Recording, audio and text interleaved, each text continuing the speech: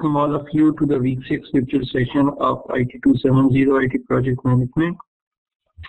As you know that in this week we covered chapter 5, and in chapter 5 the main important thing that was from the applied perspective. The other questions were equally important, the short questions as well, but the applied part was to learn how to create WBS.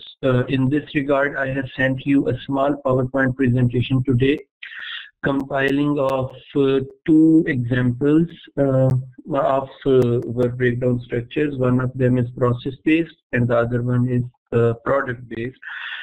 So I just wanted to go through quickly each of them here, and after that I will leave it to you. If you have any questions, you can ask the questions and I'll answer those. In this presentation, there were no these are based on case studies, but I did not write the specifications because the specifications are actually irrelevant once you have extracted the verbs or nouns out of the case study that is given to you. So first you look from the process-based WBS. That is more important to us for the project management perspective, because when we make the plan is based on activities, not the components or the deliverables. So the more important WBS for this course is process-based WBS. So if you just look at this case study here, this case study, as you can see, the thing that we were talking in the class, that when you have to make the process-based WBS, you have to list all the verbs there. So if you look at this slide that is right now before you, you can see the words that have been extracted are define, identify, develop, finalize, hold, consolidate, revise, gain, develop, something like that. So all the words that you see in this list, this is a list that has been taken out of a case study for a particular project. This is like a complete project, very long case study. This was like 3 or 4 pages, so we could not include that in the lecture slides.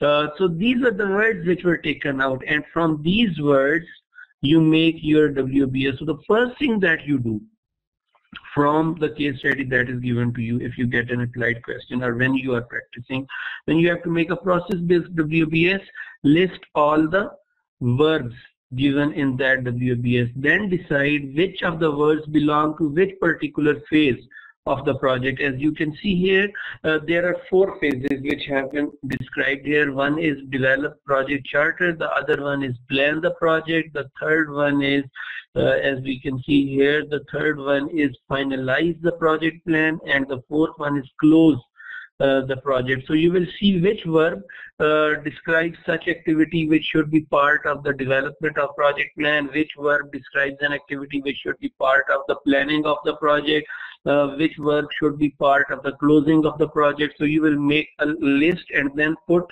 those verbs inside each phase for which it belongs.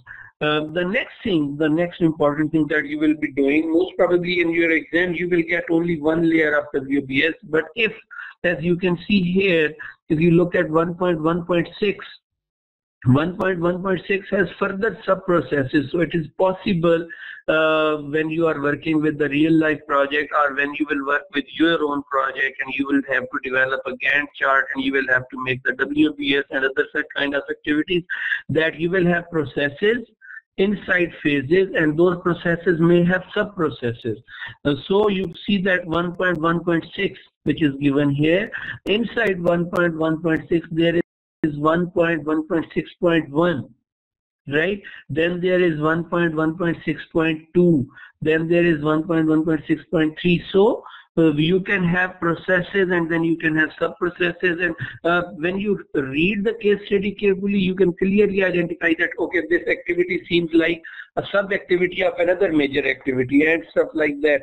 As you can see specifically, if you look at the phase 2 plan of the project, you will see that there is 2.1, then there is 2.2, then there is 2.3, and inside these there are further sub-activities, and then there can be further sub-activities as well. So it can go to 4-5 layers inside the project. It can go like this, and if you look at the diagram associated with it, You will see that with 1.1.6 you will see the last level. It is at the bottom. You see consolidate and publish charter, hold review meeting, revise project charter, and then lastly there is this approach which is given. The last one, that is 1.1.6, gain approvals.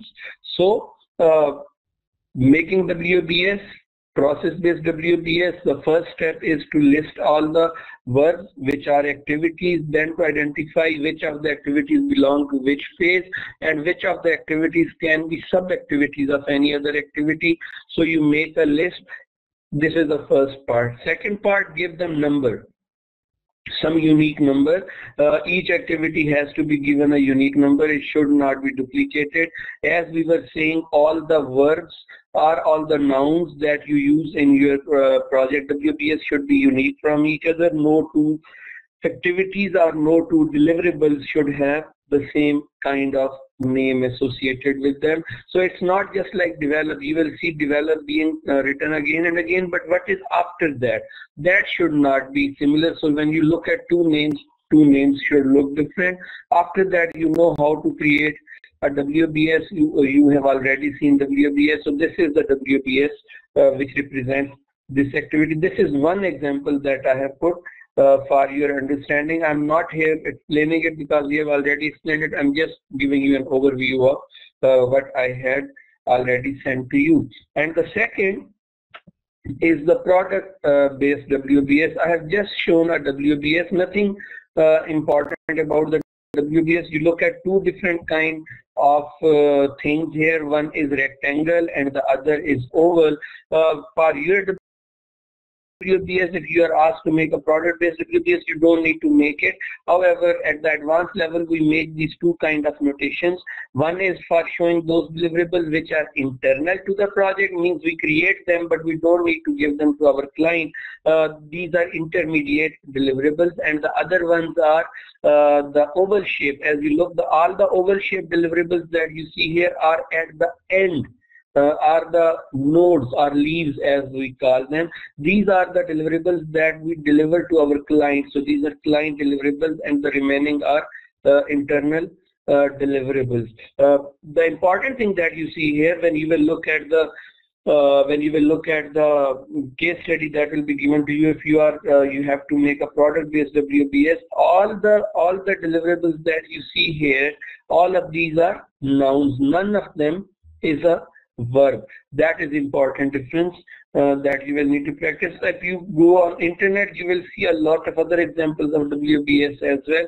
This is a very easy way to develop WBS by dividing and extracting verbs and nouns from each other. Verbs are used for process-based, nouns are used for product-based.